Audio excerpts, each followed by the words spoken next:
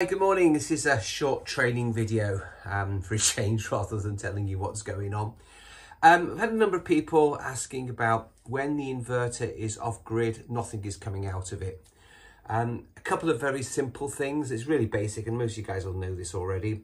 But one of the things, if I show you, if I actually switch this inverter off, so there's a button underneath here, and in fact the inverter is now switched off. And the screen will appear, everything will appear normal, even when it's switched off, but the inverter will not be functioning correctly. So one of the things that people say is, no, when the inverter's no power, it's nothing coming out, please make sure you press the on button so the unit is actually physically switched on.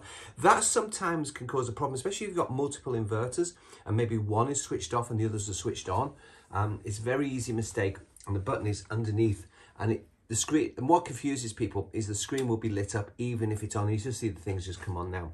The second thing is to be aware of, you have BMS communication.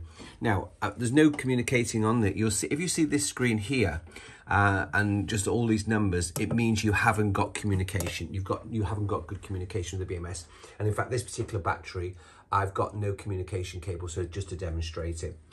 The next thing is to bear in mind is make sure the battery levels. So what you're going to do here is to make sure there is enough power in the battery. So if you go on the front screen here, you'll see the voltage, or if the BMS is communicating, you'll see a percentage.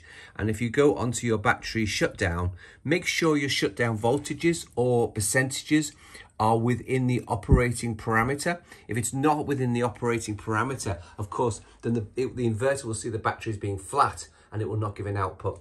So this is just a couple of quick tips for using off-grid and when there's no power. There's a few questions that we've had, so I thought I'll put this in a video, have a look at. I'm going to, over the next week or so, we're going to try and do more videos.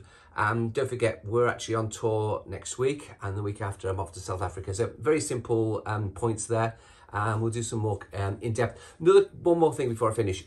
If you've got any questions, if people watch this video, if you've got any questions and would like me to do a specific video to cover specific points, please email. Don't email me because I get too many emails. Send it to Joel, joel@sunsynk.com. And if you email him directly, he'll collate a list of the points we need to cover, and we'll cover them on the next videos. Thanks for watching. See you, bye.